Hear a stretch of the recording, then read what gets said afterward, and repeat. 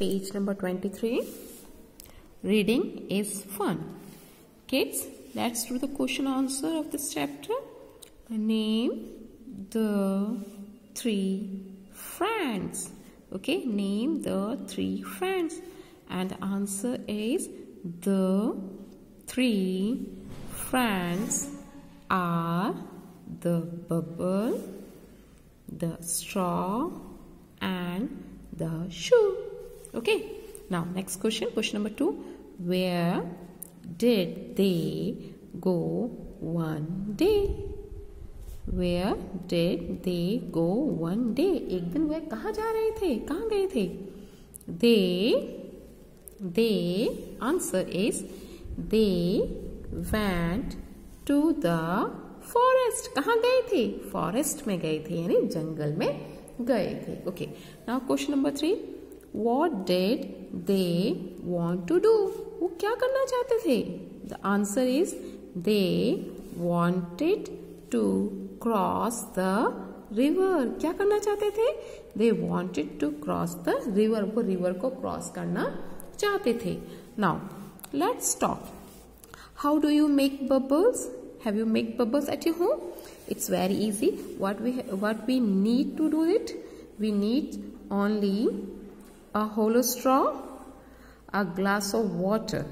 Okay, a hollow straw, a glass of water. What we have to do? We have blow the air. We have blow the air with the help of straw in the water. हमें straw की help से पानी में air को blow करना है. जैसे पानी में air आएगी क्या होगा?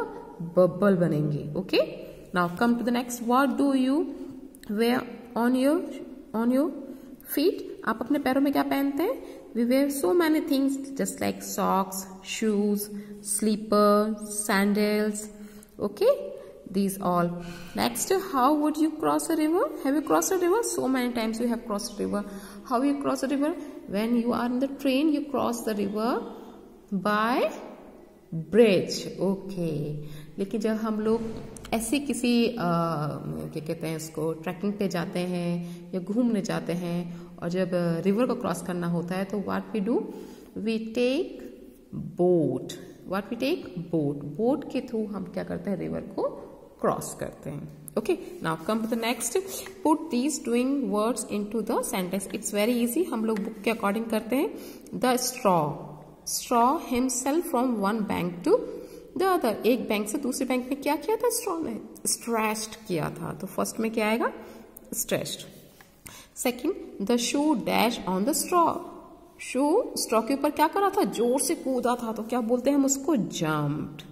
Second, the bubble dash and dash with laughter with a big bang. तो क्या आएगा? the bubble, see, the bubble shook and shook. क्या आएगा? shook and shook, यानी 3 and 4 में सेम में यही आएगा. और लास्ट में क्या आएगा? and burst. इसमें क्या आएगा? burst. जोर से फट गया था ना आवाज करके, तो इधर आएगा फिफ्थ. और क्या हुआ था? एक बिग बैंग जैसा जोर से आवाज आई थी. Okay, it's very easy. Press करना है, ये आप कर लोगे. इसके बाद में आपको अपनी राइटिंग को इम्प्रूव करना है. And count and match, it's again very easy. Now come to this. इसमें क्या है? Look at these objects, put them in to a tub of water. Okay, हमें इसमें देखना है कौन सी चीजें फ्लोट करेंगी और कौन सी सिंक करेंगी. फ्लोट का मतलब होता है तैरना. ओके, और सिंक का मतलब होता है नीचे डूब जाना. सी, रिबन. रिबन क्या करेगा? फेदर यानी पंख. Okay, marble, leaf, stone, spoon, shoes, straw, paper and stick. बेटा जो चीजें वुड की होती हैं वो ऑलवेज क्या करती हैं? फ्लोट करती हैं. जो स्टोन से होती हैं, मेटल से बनी हुई होती हैं, हैवी होती हैं, मिरर से बनी होती है, कांच से बनी होती हैं, वो जनरली क्या करती हैं? सिंक कर जाती हैं. तो इसमें मार्बल है, स्टोन है, स्पून है, शूज है और क्या है? पेपर्स है. ये सब क्या कर जाएंगे? सिंक कर जाएंगे. ओके.